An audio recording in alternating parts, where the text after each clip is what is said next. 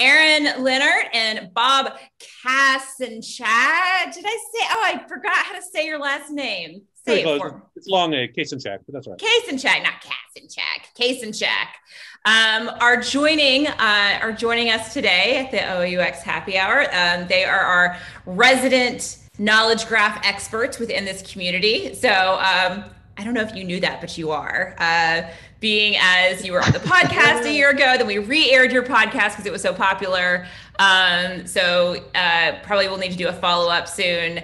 So I was in a IA conference workshop with Ahren and Bob a little over a year ago, and was just fascinated. Could totally see the connection between object-oriented UX and knowledge graphs, since knowledge graphs are all about connecting things and relationships between things and getting knowledge and wisdom. And that's why it's called a knowledge graph, right? Because you can have a bunch of data and you can have a bunch of information. But once you start connecting that information, that's when you start to kind of get to that point of knowledge and wisdom.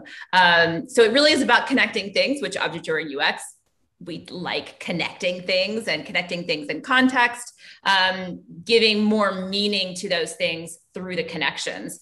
So I'm still wrapping my head around knowledge graphs. And so I felt like, learn by doing. So we started talking a few months ago about potentially using OOUX in a really meta way. So actually taking the ORCA process, which if you're new to OOUX, I'm going to be kind of doing a crash course on it, like a 30-second crash course on it. So that's all good. If you're coming into this completely fresh, all good there. So we started talking about, can we actually build a knowledge graph for OOUX, and can Sophia prepare the data by using the ORCA process? So it's a very much snake eating its tail situation here. So I'm going to go ahead and share my screen. We've got a few slides for you, and then we're going to switch over into demo mode. I have no idea what Ahren and Bob are going to show. I have a little bit of an idea, but really, I don't really know. So we'll be going through it together. And those slides are going to be, let's pause this music. Those slides are going to be kind of a driver of a conversation. So Ahren and Bob, please chime in, and we can chat about some of the stuff that we're looking at. So, all right, I'm going to go ahead and jump in.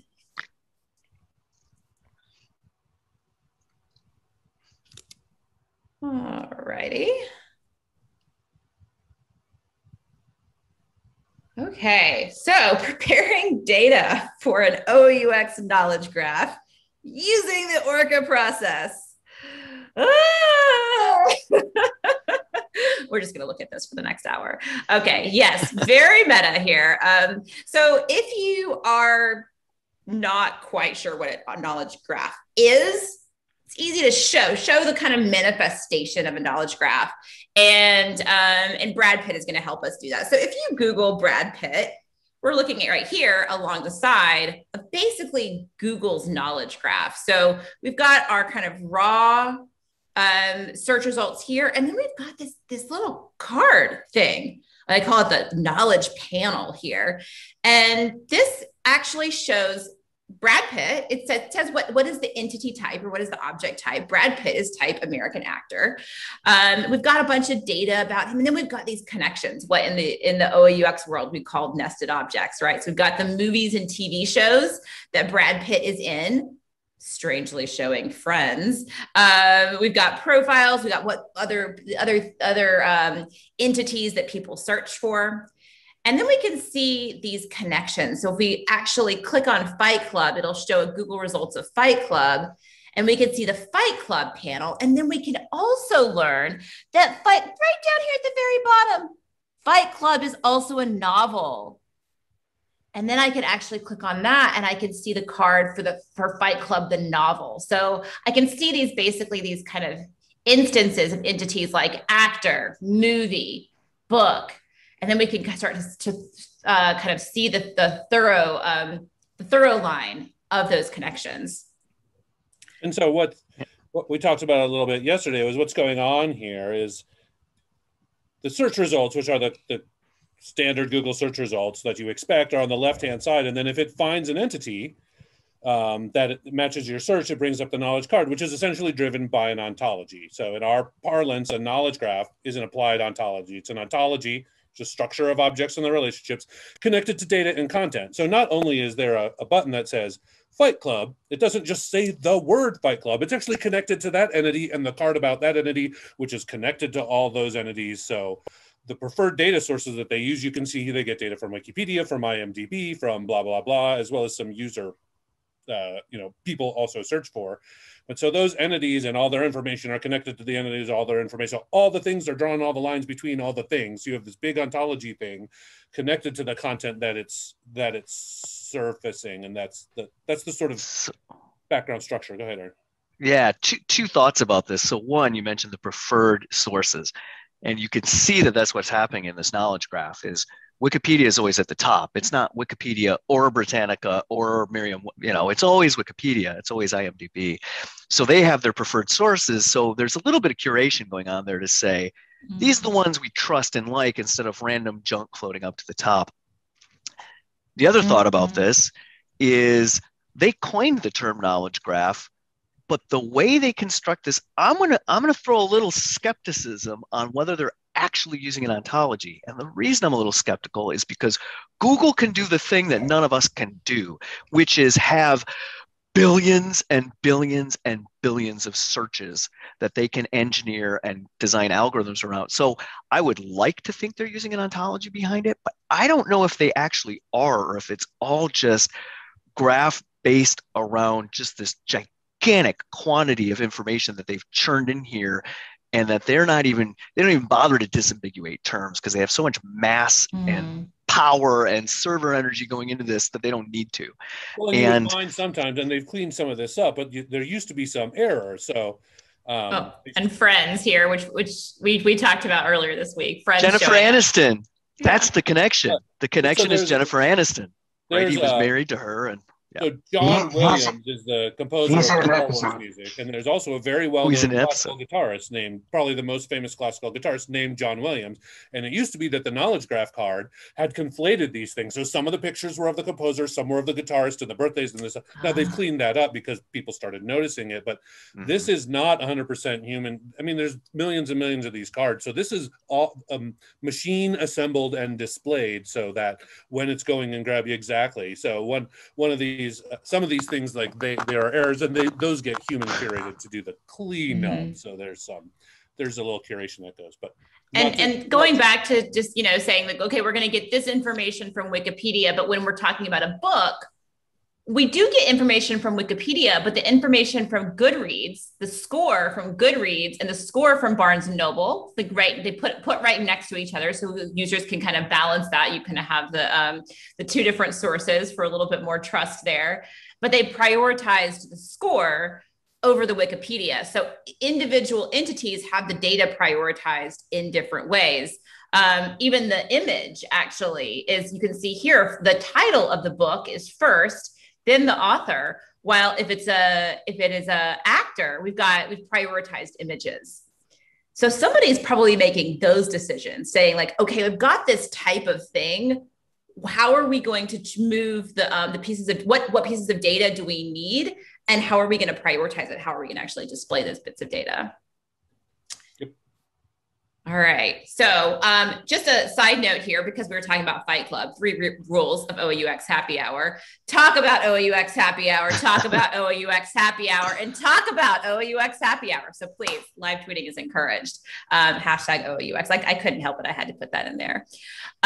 Okay. So the problem here, so unlike Googling Brad Pitt or Fight Club or Angelina Jolie, when you Google call to action matrix, or you Google object map, not only are the search results not exactly relevant to OOUX and the kind of artifacts that we create in this geeky little world, we don't have one of those cute panels, right? And what we're going to be doing today is not going to solve that problem, right? This is a tiny baby step in that direction. And probably a Wikipedia article would be a good idea, right? But just to let you know, like, that's not, we're moving a tiny little baby step in that direction, but we're not going to be able to end this call. Hopefully you weren't expecting that. And to be able to change how Google is actually presenting, searching OOUXy terms. Maybe we'll get there in a few years. Okay, so let's talk about goals. What are the goals for, just the near-term goals and sort of some of the problems that I'm hoping maybe a knowledge graph could help solve?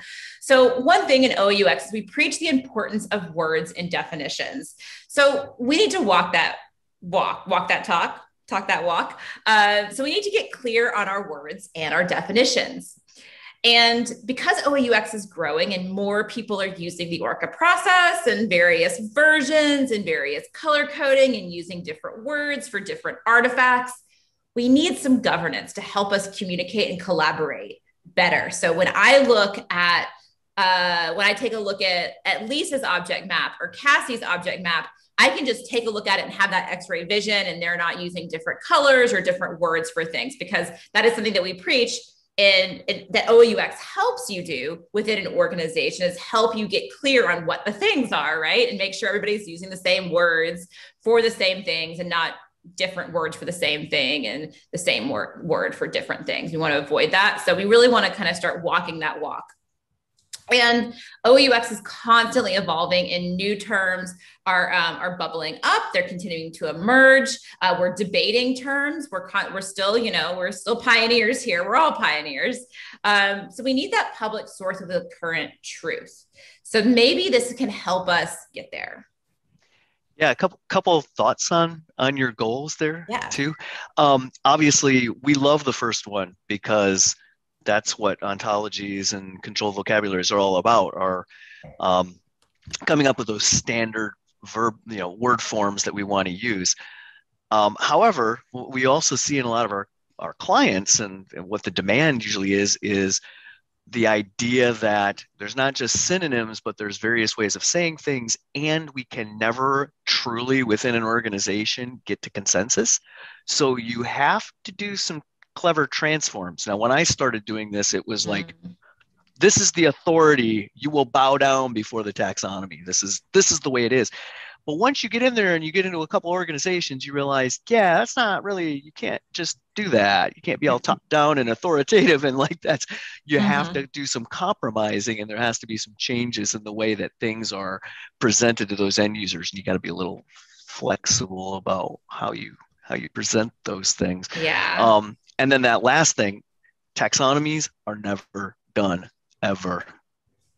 Right. And when I was showing you the glossary that I made, the messy glossary that many of you have seen, which is now being cleaned up a little bit. One thing that both of you liked a lot is how I had alternate terms.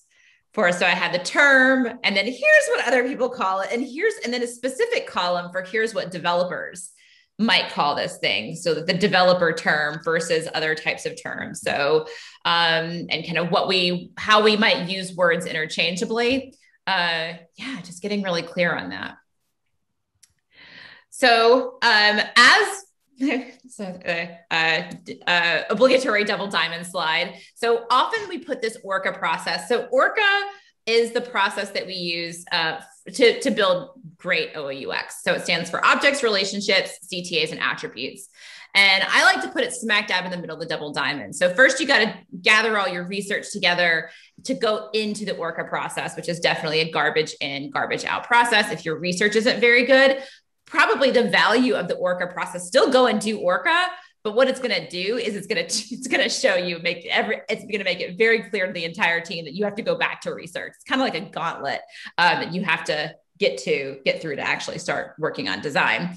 So what kind of research did I do for this particular process? So in gathering the stuff, what kind of data could I give to Ahren and Bob to work their magic on? So one thing, like I was just mentioning, having this glossary. So I had a glossary and a spreadsheet. We had alternate terms, had about 76 terms in there. And they were categorized by things like artifact and activity, or basics, or inheritance.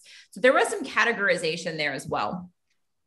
Then we also have, of course, the process. Many of you have seen this slide before. So we can see the pillars of the ORCA process: objects, relationships, CTAs, and attributes, and then the multiple rounds. So ORCA is an iterative process.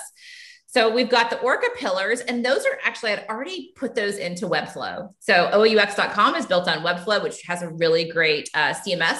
So I'd already put them in. It's not public on the site yet, but I am working on that to basically allow visitors to OOUX.com really explore the Orca process and be able to navigate through these pillars and also navigate through the rounds and learn about what happens in each round and why each pillar is important. So those were already in the CMS, just logged in there just as words, not a lot of information in there. And then also we have steps. So that's the intersection, right? So something like attribute prioritization or object prioritization. So those were also in the CMS. It's kind of like those main 15 steps of the Orca process.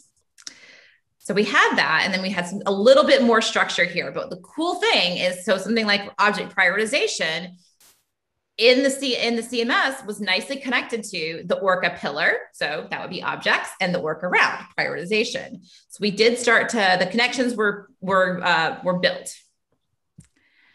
All right. Also had FAQs, really messy, but I've been working. So the past 4 cohorts, really trying to synthesize the FAQs, figure out what are those questions that keep bubbling up to the top.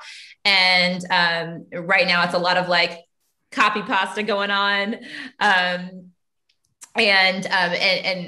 just copying my answer from the forum into this. So a lot of, I'll just say word vomit, but it was in there. And these FAQs were also tagged by round and pillar. If there was a specific step, that would also be tagged as well. So requirements, attributes, and then some redundancy here specifically about this step, and then additionally other categories as well. So there was some connections with FAQs. Also had this system model here. I told you this was going to be meta, right? So actually building a system model for the Orca process. We've got pillars, we've got rounds, we've got steps.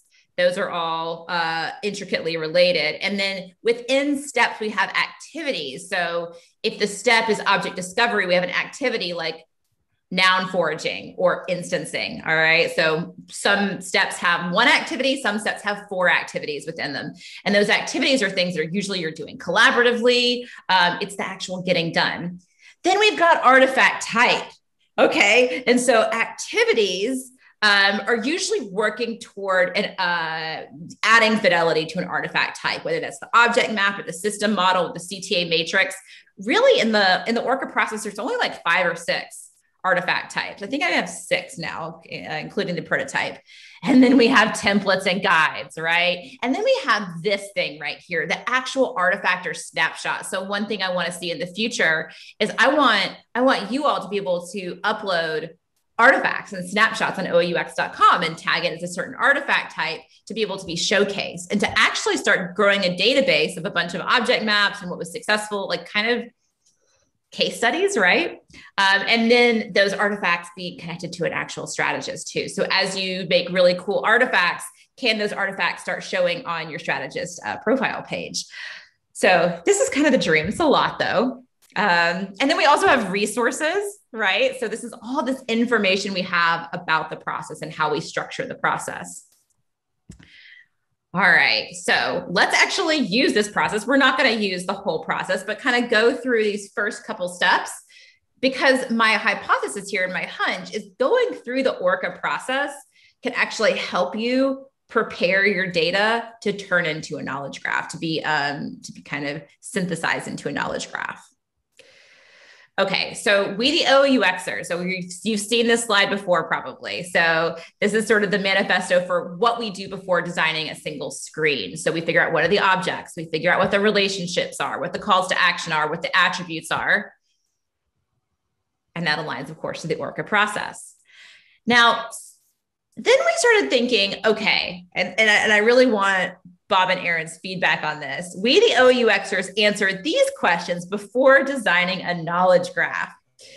So thinking about not only what are the objects that carry all the important data, but we need instances. We actually need all the instances. We need to gather all those instances and clean up, make sure the data in those objects is actually really nice and clean. What are the objects' relationships to each other? And how do the individual instances relate, of course? calls to action. So I was thinking, this is the one that does not belong. What are the calls to action? Do we really need that? But in the next slide, I think we'll talk more about this. And what are the attributes that make up the objects, and what are the values for all of those instances? Yeah, so it's no wonder you saw the connection, because when you started describing this whole process, because I'm not really a UXer, I've dabbled some because of the background, but I'm not. That's not really my core. But all of these things are exactly how we approach taxonomy and ontology modeling, because you get all this stuff and you have to decide what's what in the model as you do this modeling of these different things. And so are they in separate vocabularies? Are they the things themselves? Are they the concepts? Are they the relationships between the concepts?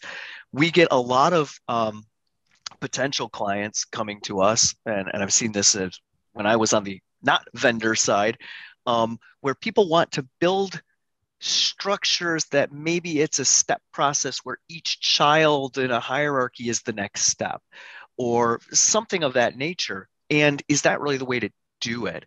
And so you really need to decide what is what. What should be a property, an attribute on a concept? What should be the concepts themselves? What should the relationships be between the concepts? And then what are the actual things, right? So you might have a taxonomy where you've got something called meeting minutes in it. It's not the meeting minutes themselves, but that's literally a descriptor that can go on some meeting minutes, which may be about topics A, X, Y, and Z. So this process is really similar to your point about calls to action. I think, at least in my experience, a lot of that call to action stuff is the handoff. It's like, here's the taxonomy, it all works, everything's great.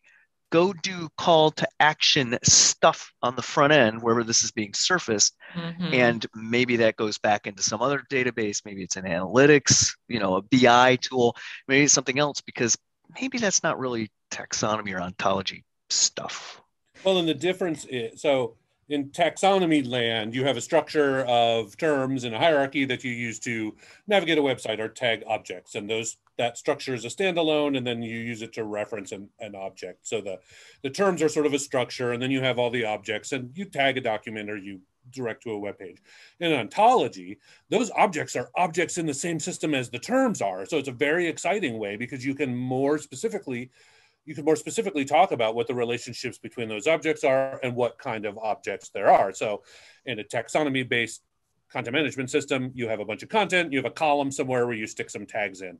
In an ontology, the object and the author of the object and the topic of the object are all things in the ontology. Mm-hmm. So it became very clear how this relates to the ORCA model in OOUX, and as Sophia said, it's a little meta, because we're using a process to model a process about process modeling.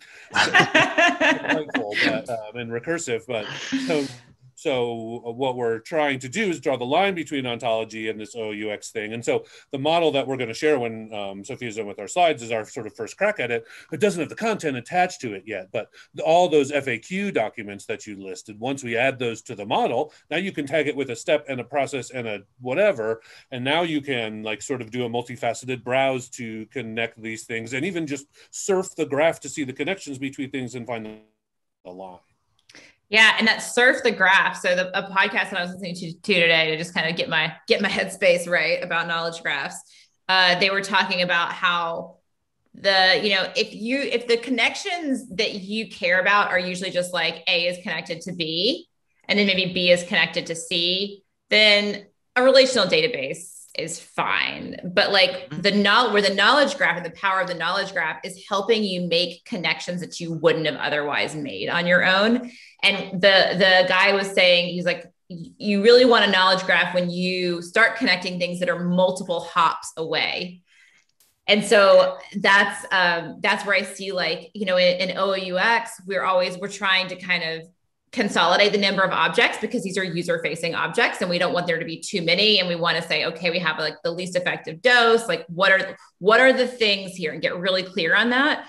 Within a knowledge graph, you want a lot of things. you want everything to be a thing so they can connect, and you can say, okay, this is an artifact, and it connects, this artifact connects not only to a strategist, but to a company, into an industry. And then we can start getting that kind of like and it's great for social. I mean, that's why LinkedIn and Facebook and all of these rely on graphs.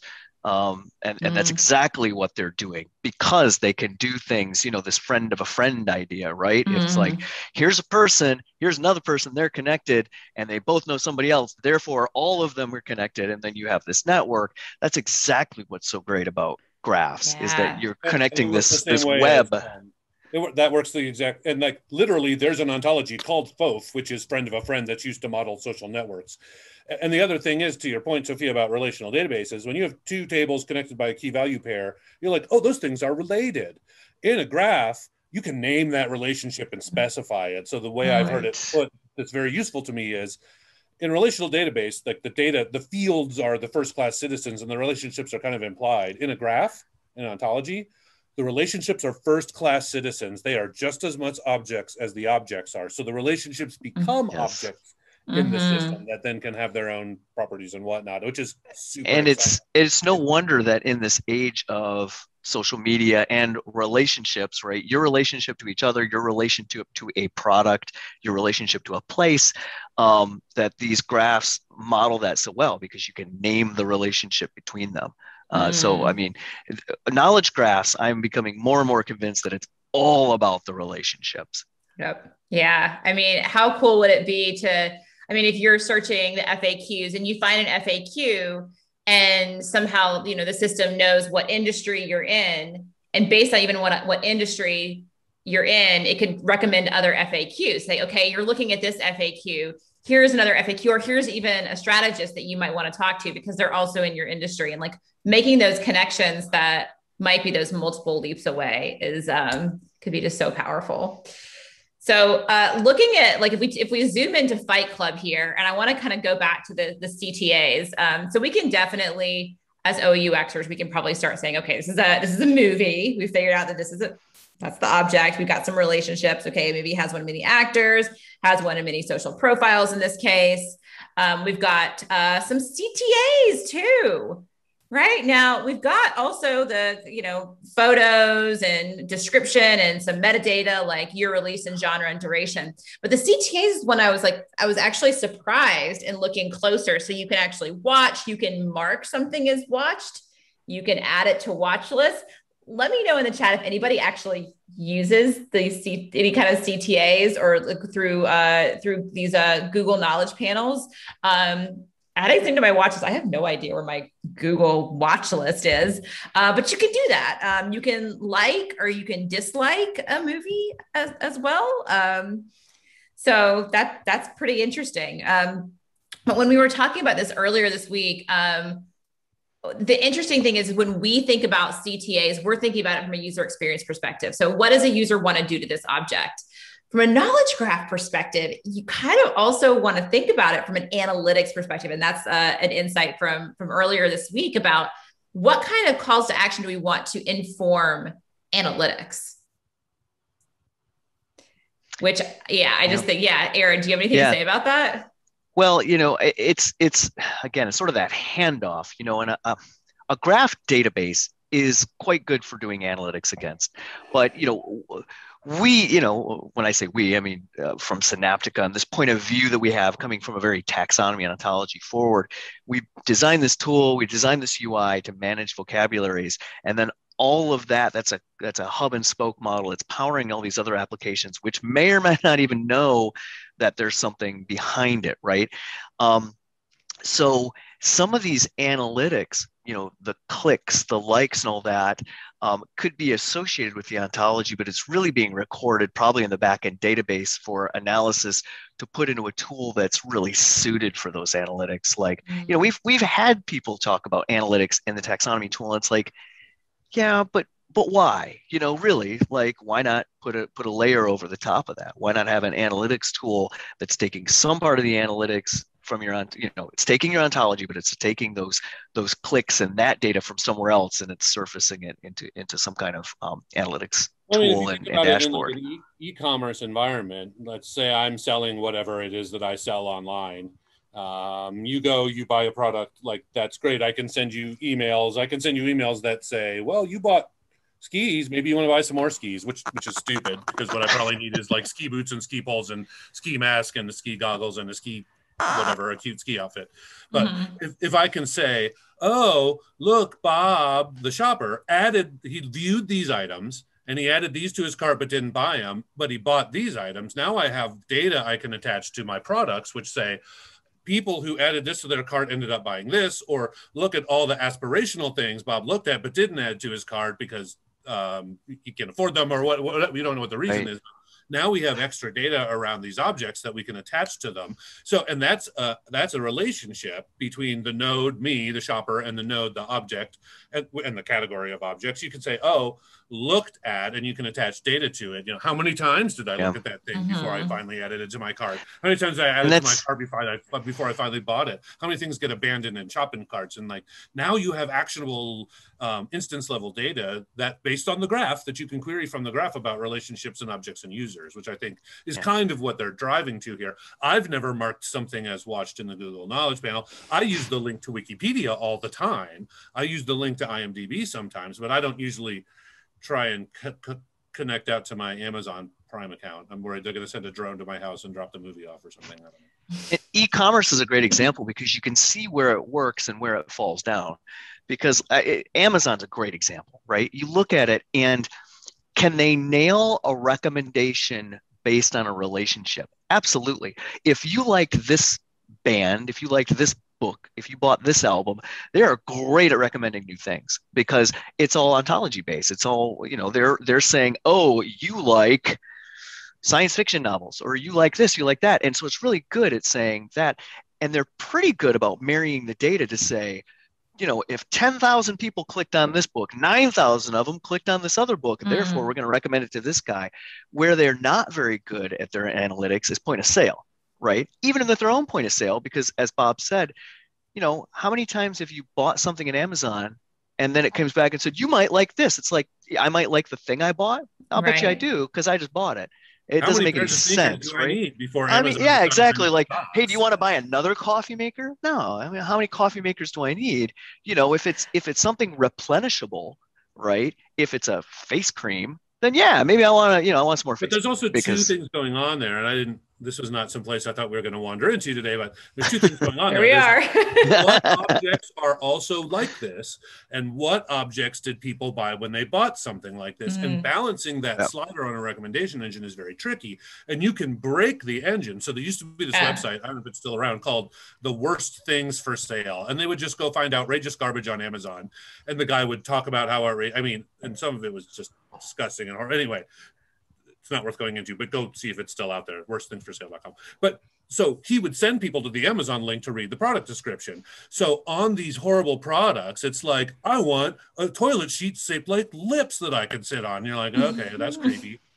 Everyone from his blog would go look at all the objects on Amazon. So those objects all got recommended as linked to each other because people oh my gosh, also linked all these other horrible products. So they had nothing to do with each other categorically, except that they were horrible, except that all of his blog traffic would get driven over there. So it broke Amazon's engine because it would start recommending these horrible products that everyone looked at, even though they had nothing to do with each other than being blogged about. Oh my gosh. It's like a meme stock. Exactly. That's exactly what it was like. That's the same oh man. Kind of all right, we got to get to our demo. So let's orca this. And I just used orca as a verb. I did do that. All right, so we got to go over to Mural, and I just realized I shut Chrome down because, you know, Chrome takes a lot of energy, so it signed me out of Mural. So hang on just a second. Let's sign in. Please don't make me sign in. Why are you making me sign in? I was just signed in. Mural is killing me.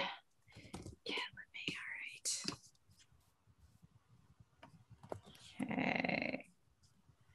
So basically I went through the process like a good little OOUXer. So I kind of went through, I took some screenshots of all the information that I had to start doing some noun foraging. So vocab terms seemed to bubble up to the top. I thought that FAQ was going to be one of my main things. I went ahead and did some prioritization, but definitely step, pillar, round. And then things like artifact and activity even bubbled up, because artifact and activity were actually categories on vocab term. And Ahren and Bob helped me realize this, that actually my category on my vocab term was actually needed to be an object in its own right. So artifact and activity, pulled those out, and then got really specific about artifact type. So that would be that artifact, an artifact would have, hopefully at one point we'll have thousands of instances of an artifact, but artifact type, we've only have like 5 or 6 instances. It's CTA matrix, object map, nav flow, prototype, something else in there, I think. So we've got vocab term, something like component, object, isolated object, shapeshifter, an activity, noun foraging, role definition, a step, attribute requirements. And we're going to be treating step and pillar and round, or I'm sorry, not step, pillar and round as metadata. So did some system modeling, already kind of showed a little bit of that, went through my nested object matrix. And really kind of my big struggle here from an OUX perspective was, so artifact type and activity, do they also have a vocab term? So do I have a vocab term for noun foraging, the activity? And then do I also have an instance of noun foraging that is an activity? And I think that is yes. And what I want to do is I want to say an activity has one vocab term that defines it.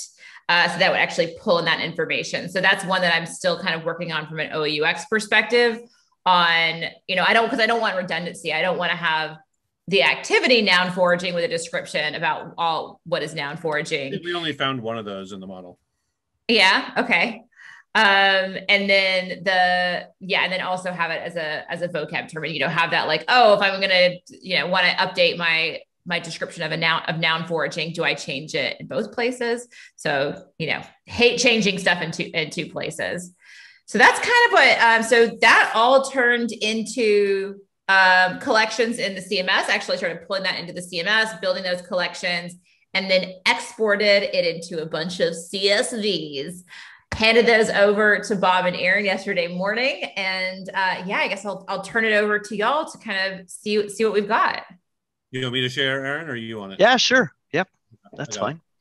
So Sophia handed over a bunch of CSVs, and we turned to our tool, which is called Graphite. It's a taxonomy and ontology tool built on a graph database, and ingested it and tried to start sorting out the model. I think there's a couple ways to do this, but again, we got the data yesterday morning and spent yesterday afternoon on it. So I think we're making a lot of progress. So essentially we decided that there are 6 kinds of objects: activities, artifacts, pillars, rounds, steps, and terms. I think terms has the most things. I think it's about 75. And some of these, like the pillars and the rounds, only have 3 or 4 things in them. And we can look at individual ones in a moment. But I wanted to start here with the high level diagram. So this is your upper ontology high level structure. So a round can have a term, and a round can have a step, and a step can have a pillar. The terms are connected to everything, because the terms is like a glossary, right? That describes, which is maybe what you'd want to surface on the site for browsing. And so the terms are connected to everything, but artifacts are connected to activities, and steps are connected to rounds, and pillars are connected to steps, and everything is connected to terms. So we use some custom relationships that we just stood up really quickly. Step has round. I don't know how well you can read these, but term has round. Everything has a turn. Activity has artifact working on. And so we modeled these things. I'm going to show you a couple individual records, and then we'll look at the graph. Go ahead, Ahren. So just a comment here on this project visualizer. So people in the comments have brought up some of these differences too. And so if you think about it, and I don't, the terminology matters. So when we talk about, there's going to be a few differences here. We talk about these top level things as being schemes, but from this visualization, what's really clear is this is the model. It doesn't have to have stuff in it, right? So this is the ontology.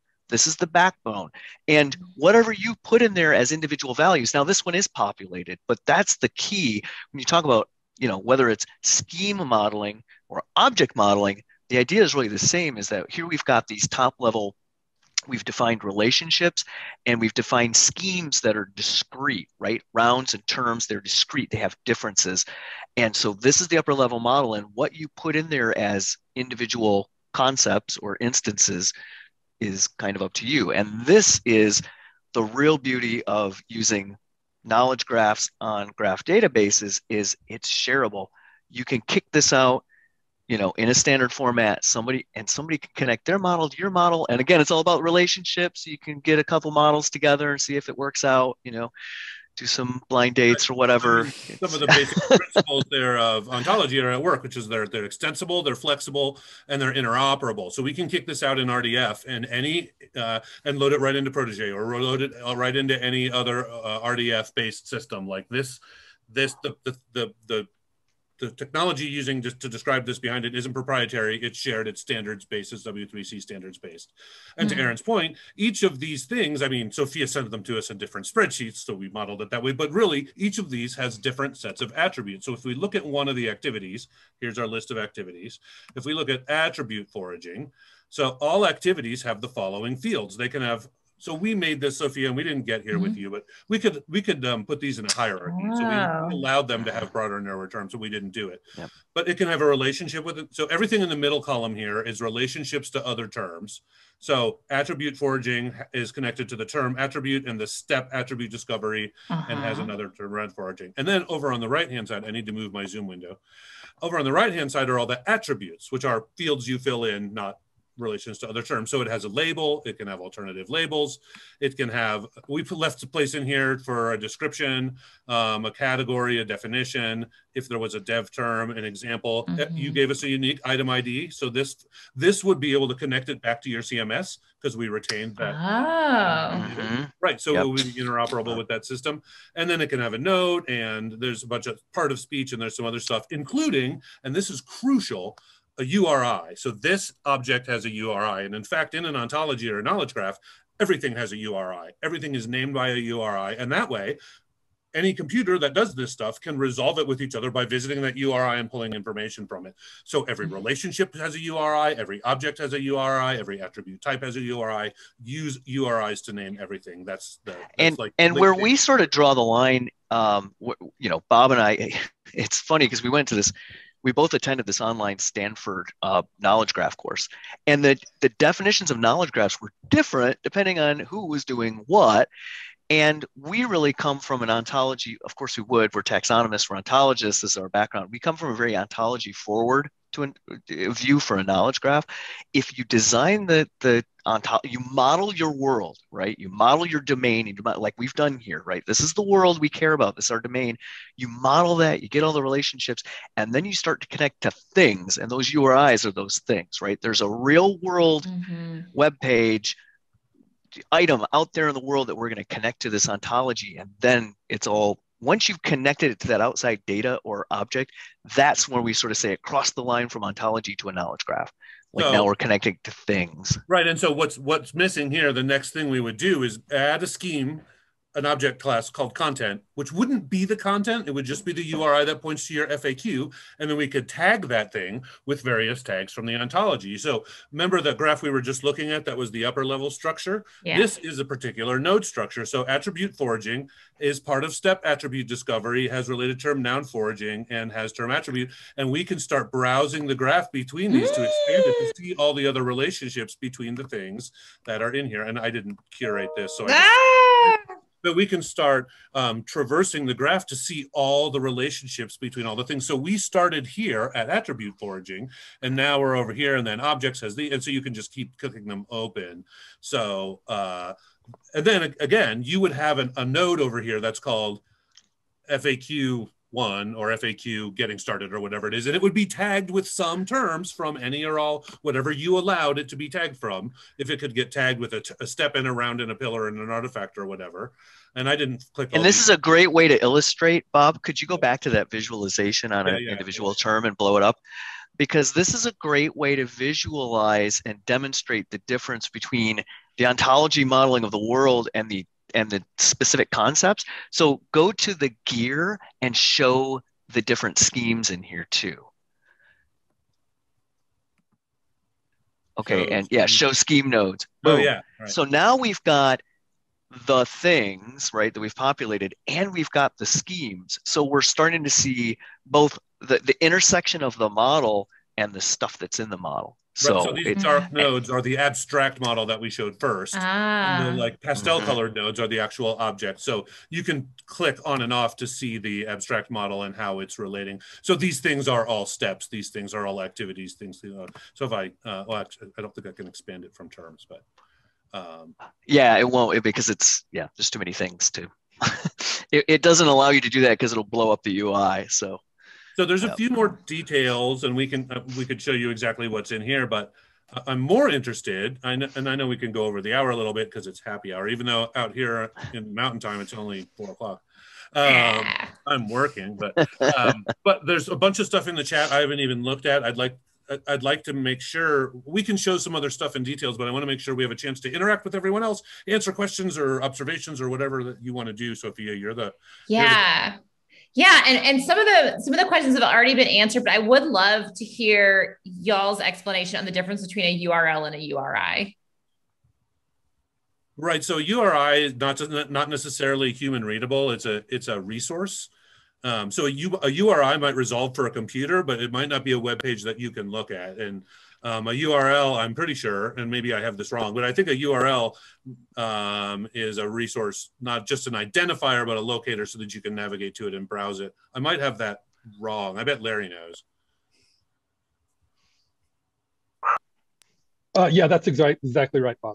Yeah. So URI is a web page that you might not be able to read because it's for a computer to read. Basically, if you take one of these things and all of its relationships and all of its attributes and all the data in it, a URI is a thing, an object on the web that you can get through from your browser. But if a computer does it, it can pull data from it. But if you go look at it, it might not be a web page that a human can read.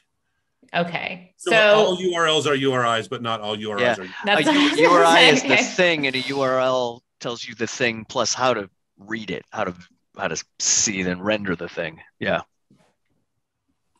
Okay, awesome. So are there any other questions? Put them in the chat, or feel free to just go off mute if you have any other questions about what's happening here. And I haven't reviewed the stuff in the chat because I've been trying to. Yeah, I've been trying to answer some of this, but there's a lot of conversation going on. So probably would be better just to have people ask any questions or make their statements. Or all questions are coming in and we're talking. I considered that maybe your terms could be arranged into a hierarchy so that it's not just a flat list. So I have Orca pillar, Orca process, Orca sprint, Orca step. What if these were all children of orcas, and I can just drag these over here and make them children, so that this flat list, because flat lists are, as you guys are probably know as UXers, 6, 8, 10 things is okay, 12 things is 20 things is 70 things is so we could say, okay, well, if you want to look under orcas, and I'm not sure what orca, and then like Orca process, can you go multiple levels deep? I'm guessing. Yeah.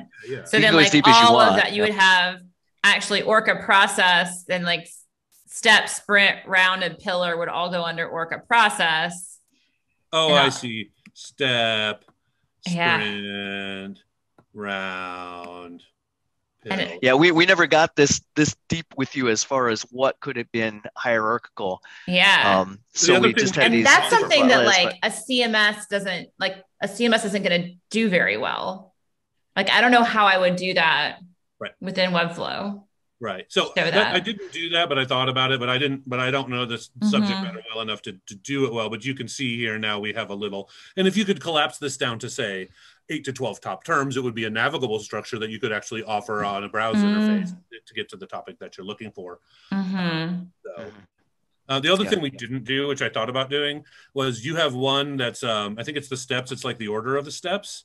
And 1 through 15, we didn't try and model. You can do it, but we didn't model them so that they go linearly. Yeah, and we talked about that because I've got another model where I created a relationship called has precursor, because in this system, and this is something we're actually going to change or add a feature for, the default is alphabetical sort, right? So if you have steps, your choice is to put a number in front of it, a letter in front of it, right?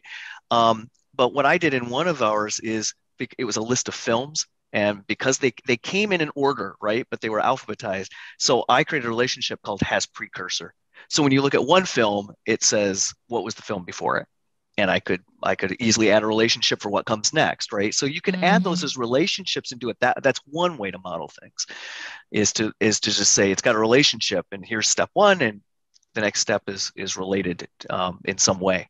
Yeah, I mean, that would definitely make sense for that one. So my question is, so all of these objects that we have in here, these schemes, have pretty finite amounts of instances. Activities is going to be, I think it's like 44. It's probably going to maybe grow a little bit. We'll still come up with other activities, but it's not shouldn't grow a lot. All of the terms might grow, but hopefully it won't get over like 100 or something, right? Well, like these are really small, right? Pillars, rounds, and steps. Yeah, it's really small.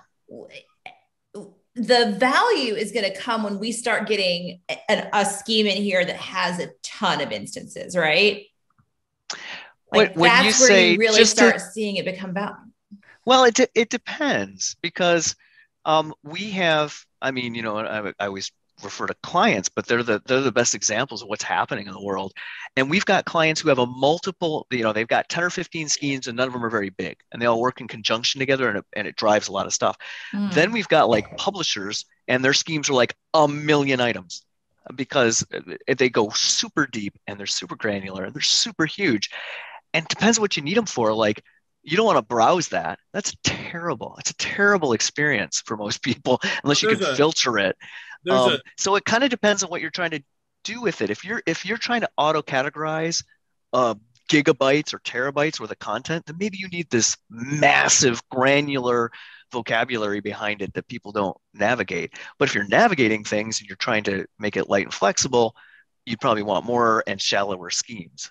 Well, and so one of the things we sort of learned last year when we were auditing that Stanford Knowledge Graph course, which Ahren put a link to in the chat, all those videos are free, available online. It's pretty cool. But that was a computer science course. We're information scientists, and computer science and information science overlap in the Venn diagram, but they are not the same. And their perspective about Knowledge Graph was very different than ours. Ours is about connecting it to content or data for retrieval and analytics. They're much more about machine learning and inferencing and doing scale as a structure that then you can use to inference, like either, you know, you've tagged a bunch of medical records and you want to try and teach a computer to read lung x-rays or whatever it is. And so those perspectives are a little different. The computer science perspective is more about having all the objects that you can. There was one company that gave a talk there. They crawl the web every 3 days to make 4 trillion triples out of unstructured text into a graph that they use. That's very different than, I want to organize some information on my OOUX website for retrieval. You don't need it. So the answer is really the scale depends on the context of the project, and we can't forget, and as information scientists, where we sometimes butt heads with the UXers and IAs, is that we're building these abstract structures, and it's up to someone like y'all to bring the user picture into it and make sure that the thing we're doing actually makes sense from a user perspective. Because abstract models modeling topics in a way that are technically true, but no one understands. My favorite example is, right, like in taxonomy, there are rules for hierarchy, right? And things are broader terms of other things. If I'm building a website for a pet store, I don't care that dog food's not a dog. I'm putting dog foods under dog because that's where my user's going to find it. Whereas a taxonomist is going to say, dog food is a pet food. Pet foods aren't pets. You don't eat your dog. Like, we don't want to draw false inferences from this. And not only that, but just, again, that quantity of things. I mean, the most common thing that we hear is the taxonomist wants to see all this. None of our users want to see all this. They want to see some filtered subset. You know, if I've got 50,000 terms in here, I want a drop down that's got 10 in it, right? And maybe there's 5 drop downs, right? And that's a most common thing we ever hear, is that I want massive schemes and massive data in here, but I don't want my users to see all that because it's a nightmare, right? They don't want to deal with that. Back to an example, like in an e-commerce environment, maybe I have 8 billion products. I don't want all those products in this. This is to manage the data about the products. It's connected to the product data in another system.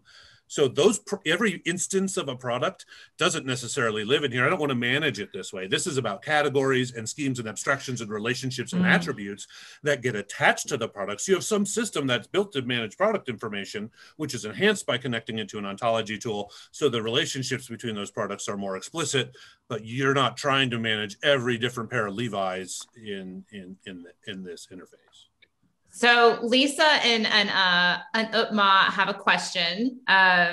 So we want the I was just answering that. Kindergarten breakdown. Okay. So and I'm interested in this too. So kind of what I want from y'all is homework for Sophia. So if the goal and coming down to after you built the question being after you built the knowledge graph, what are some applications for what you do with that graph? Yeah. And then specifically, like I'm seeing this as if the goal is building the knowledge graph to help somebody explore OOUX and like to be a teacher almost for what is it, or to help, like I'm in the middle of the process and I need help with this. What are some resources? What are some examples? What are some frequently asked questions? And like be able to navigate that and hopefully get the right content served up to somebody. And like we were talking about before, like maybe even based on their industry. Right. So somebody from fintech might get a different answer than somebody that is working at a startup. Yeah.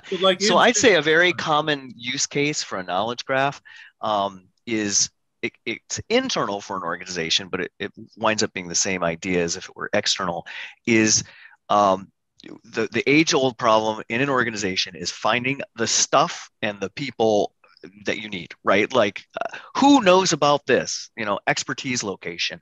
What is the work from home policy for my company?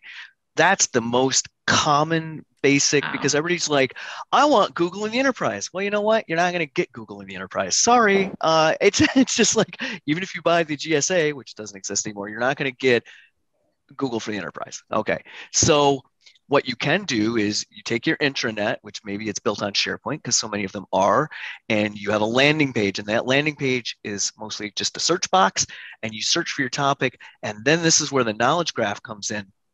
I get content that's related to your search.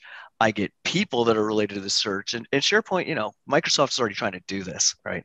And then I get events related to my search. And I get all of these things that are tied together, and all that's very knowledge graphy. So I can say, what's my work from home policy? The work from home policy comes up and a link to it. And then the head of HR or whoever's responsible for work from home, their contact card comes up. And then, the latest news update from the Twitter feed from the company comes up. All that stuff gets put together in a knowledge graph. And so that's a great use case because you're tying together all these different resources about that subject you're looking for.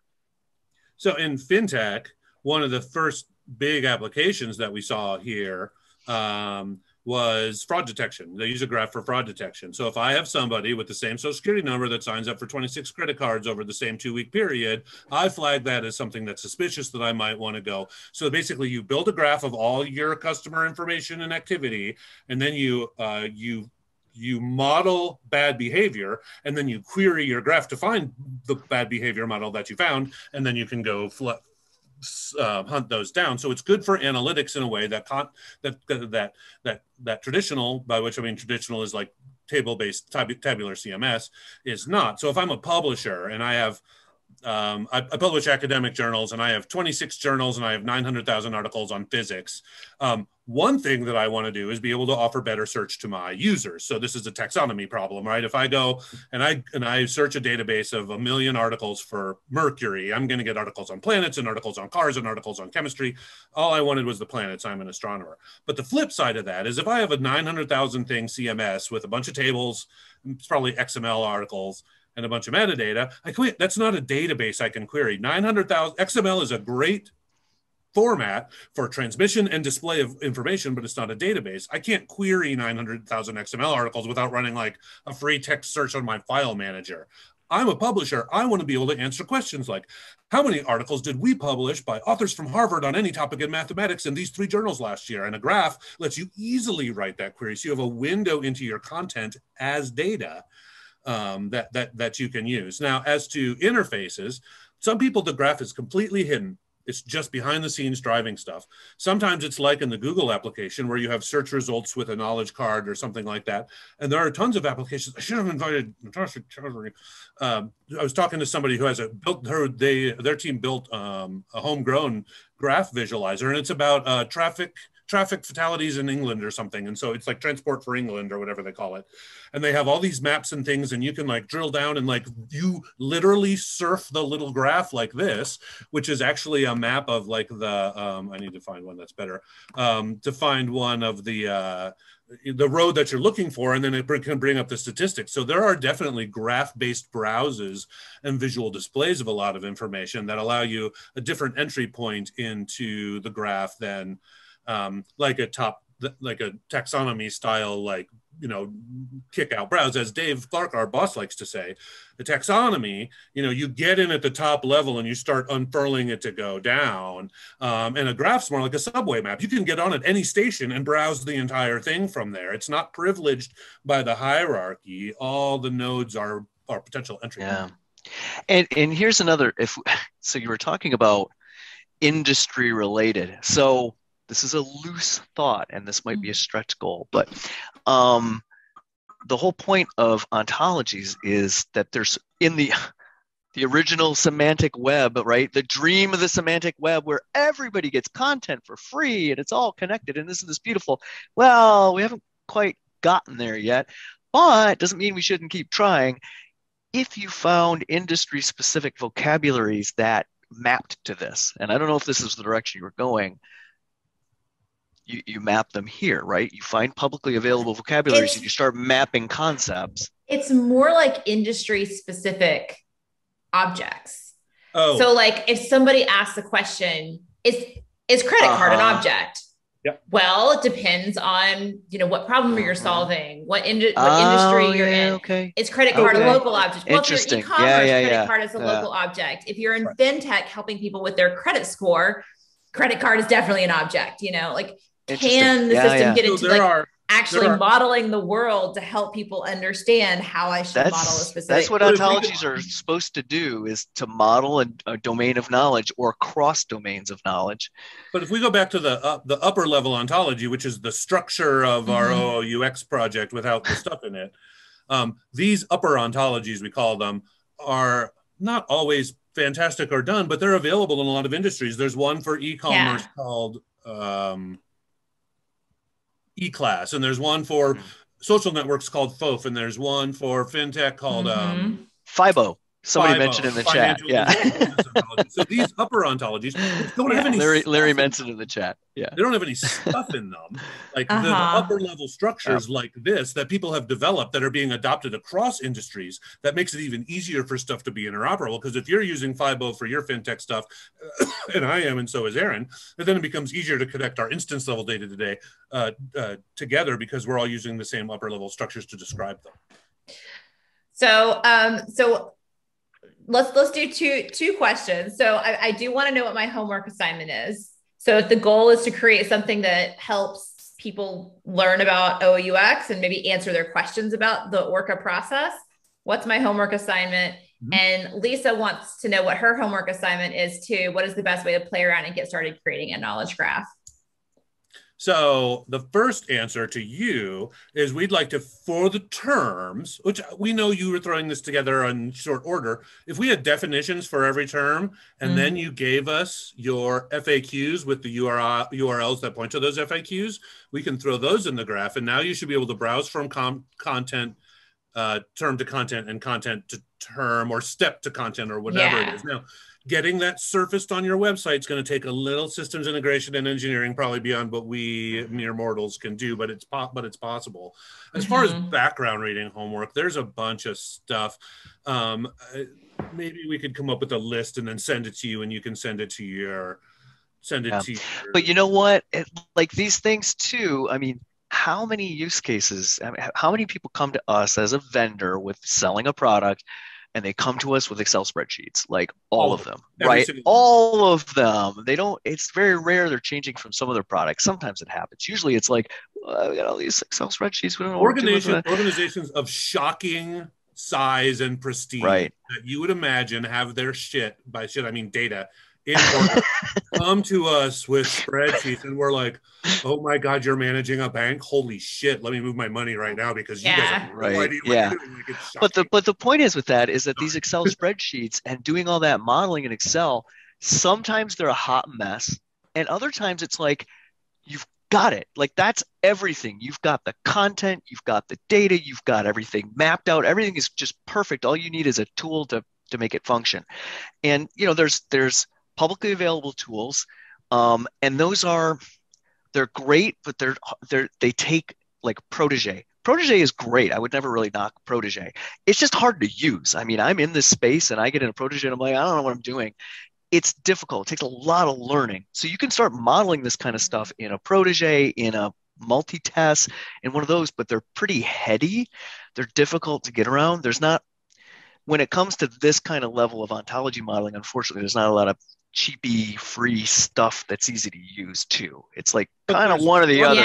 But as people have been discussing in the chat, and Larry was saying he's done it, there's plenty of things that'll let you approximate this kind of modeling, but then there'll still be a step to transform it into an actual graph instead of just it looks like a graph. So right, and that's a great point, Bob, because some people, like, I mean, we've got two products, and our other one is relational.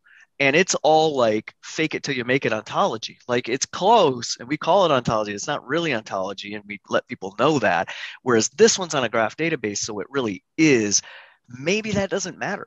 You can, and actually one of the Stanford presentations was that, like, you don't need a graph database. You can do this all relationally. It's like, well, I guess you can, mostly, right? It's not standards based, and you don't get everything, but you can do a lot with it.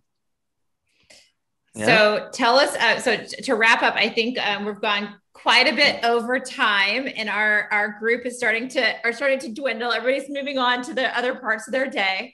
So Synaptica, tell us quickly, like, who is your audience? Who is your customers? And like, how do we know, like, whether we should be using Synaptica and Graphite? So I'll just make a very generic consulty kind of answer, and that is, we're very industry agnostic. Like, we do have a lot of publishers because that's the past and that's coming with us, but we're very industry agnostic. We got people in travel, we got people in social media, we got all across the board. So our audience, there's a lot of marketers, a lot of marketing people doing this kind of stuff, but our audience is very broad, and they're not always taxonomists. Some they're total newbies. So I'd say it's pretty broad, and it's across. I would say that the audience is anyone whose management layer has been convinced of the value of investing in semantic technologies, and our non-audience is people whose management have not been convinced in the value of semantic technology. They can Great point. Along what they're doing. Great point. And really, that's the differentiator. Honestly, when someone contacts us, my job's not to sell them the software. It's to help them convince their boss's boss with the checkbook that they need to invest in this. Like, it's the people on the ground, lots of librarians and people in the sort of the metadata world, and increasingly the IAE world.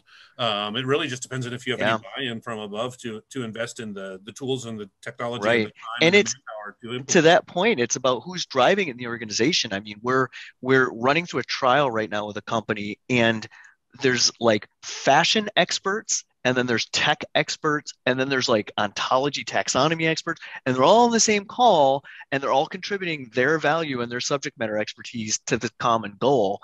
So it's really interesting because you got people who are like, I don't even know what a taxonomy is, but I know fashion, and I know, what terms we use. Yeah, that's right. And cottagecore. I didn't even know that was a thing. Apparently that's a thing. Wow. All right. Well, please send me those links of resources, links where people can find out more about y'all and Synaptica, and I will send those out. And reach out to us if you want to talk more. I know we didn't throw up a slide, and we didn't want this to be a sales pitch. We want this to be fun, but Sophia knows how to get in touch with us. You can find us on Twitter. Like, reach out if you just want to talk ontologies or whatever. We're happy to. We're sort of in your seat, Sophia. We're evangelists too. We're trying to spread the graph gospel, and we love talking about it. That I will attest to that. Ahren and Bob have been great, very available and generous with their time. So I really appreciate it. Thank you so much. This has been recorded. This is lots of fun. All right, we'll send out the recording Thank you, everyone. on Monday. It was totally fun. I hope we get to talk more. We will. Okay. Bye, Sophia. Thanks so Bye. much. Bye, everyone.